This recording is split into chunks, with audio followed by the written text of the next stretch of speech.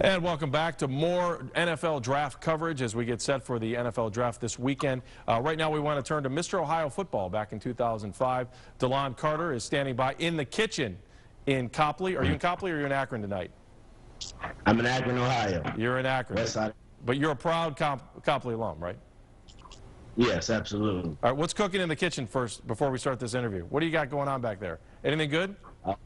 It's nothing right now. It's slow motion in the kitchen, just enjoying time with the family. Sounds good. Hey, let's talk about the NFL draft. What do you think you bring to an NFL team? You know, a lot of coaches that I've talked with and a lot of people that evaluated my game say I run well behind my shoulder pads and, you know, the toughness that the game is kind of lacking at running back, running between the tackles, I do very well. And that's what they're looking for, and that's what sparks their interest in me.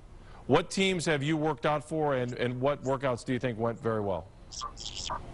I worked out for Cincinnati, the Patriots, took visits to both places, took visits to San Fran and New Orleans, and watched film, studied, and everything went well. Were you a Browns fan growing up? Would that be your team, or did you have a different team growing up? I just studied the game. You know, I watched every team, evaluated running backs since I was little. So, I mean, I just love the play of football and the aggressive nature of the game and just to go out there and to compete. Was there a guy you looked up to that maybe you idolized a little bit? Oh, I have a number of them. You know, Barry Sanders, Terrell Davis, Walter Payton, Jim Brown. I mean, the list goes on and on. Tell me about your experience at Syracuse and how that has made you ready for the NFL. You know, just going to a program that wasn't already established and going in there and helping get it back to where it was and winning a bowl game, the Pinstripe Bowl this past season.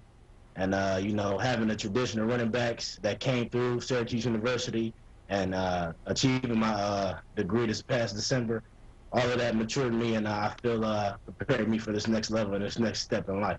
Yeah, when you walk through the halls of Syracuse knowing that you're a running back and knowing the great running backs that have gone through there, is that a sense of inspiration when you play there? Absolutely. You know, I've beaten, you know, some of the greats on the wrestling list, and just to have my name mentioned with those is very inspiring, and it just makes me want to do the same thing on the next level. Did you ever get to spend any time with Jim Brown or talk to him? I met him coming out of high school, actually, when I won Mr. Ohio here in Akron. And, you know, he gave me some words of wisdom, and I took him on to Syracuse, and I'm going to carry him with me to the next level.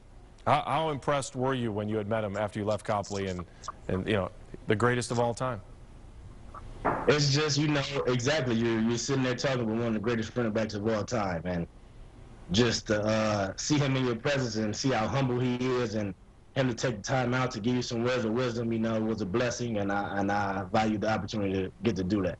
If you got to pick the play every time coming out of the huddle, would you rather be handed off the ball or would you rather have the quarterback throw you a little pass? Because you're successful on both ends of that. Yes, but I mean, I'd rather him give it right to me and let me take it on 11 defenders. Do you enjoy, though, being able to be a good running back that's able to catch the ball? Is that something you take pride in? Absolutely. You know, you have to be faster at both sides of the game. You know, you got to be able to catch and run. You know, you can't be one-dimensional in the NFL. And I pride myself in being able to do both. How about your ability to block? How do you feel about that? I feel very great about that. You know, I'm very strong, and I'm willing to, you know, take a linebacker down the A-gap anytime or even take on a defensive end. So, you know, it's all part of the game. Can you just quickly, as we wrap things up, I mean, there's such a great tradition of guys out of Northeast Ohio that have been able to make it to the pros, and for you to be a part of that and have your name, you know, we're talking about, you know, first, second day, early third day of the draft. You know, how does that make you feel and to be a part of the great tradition here in Northeast Ohio? You know, I mean, it's just another one to show that's coming from this Akron, Ohio area, and, you know, many more can do it. And I just want to give back to my community when I can and show, you know, the youth in this community that anything is possible with God on your side. All right, we appreciate your time, and we wish you the best of luck, and we're looking forward to seeing you in your new uniform come sometime as early as Friday, we're hoping. I hope it happens on Thursday night for you, but we're hoping that it happens sometime this weekend, and we're looking forward to talking to you in your first day as a professional football player in the NFL. Thanks.